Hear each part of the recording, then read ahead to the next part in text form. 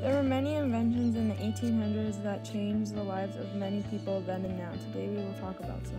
All of the inventions that we're going to tell you about impacted the life of many people in the 1800s. In 1815, Humphrey Davy invented the Davy lamp, which allowed miners to work safely in close contact with flammable gases. Today we use electric lights, but in the 1800s there was no electricity, so people would light their homes with candles and oil lamps. In 1833, Walter Hunt invented the first lock-stitch sewing machine, but lost interest and did not patent his invention. Later, Elias Howe secured the patent on an original lock-stitch machine, but fails to manufacture it and sell it. Still later, Isaac Singer infringed on Howe's patent to make his own machine, which made Singer rich. The impact the sewing machine had on America was huge. It especially impacted the textile industry and women, because women were the ones working in the textile mills. They were the ones to use the machine. In 1876, Alexander Graham Bell patented his telephone built with the assistance of young self-trained engineer Thomas A. Watson. Elisha Gray, who developed a similar device at about the same time, unsuccessfully changed Bell's patent. People had to rely on mail, which often took weeks, months, or even a year, depending on where they lived.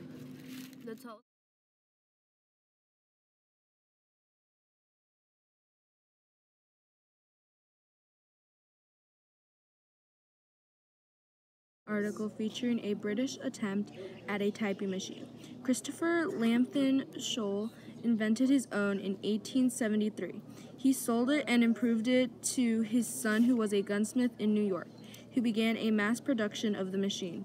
Among one of the first works to be done on a typewriter was Mark Twain's Adventures of Tom Sawyer.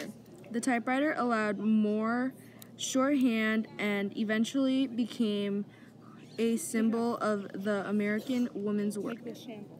All over the country, they began to use the typewriters. It completely changed the position that women were working in and added a new set of responsibilities with their new tools.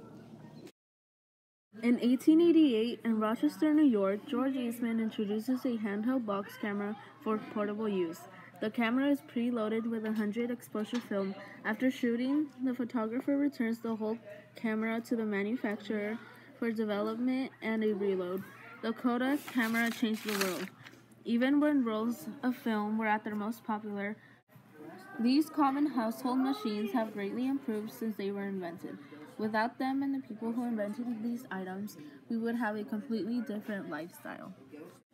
Technology is different now than in the 1800s because back then they would communicate through mail, newspaper, telegraph service, storytelling, letters, etc.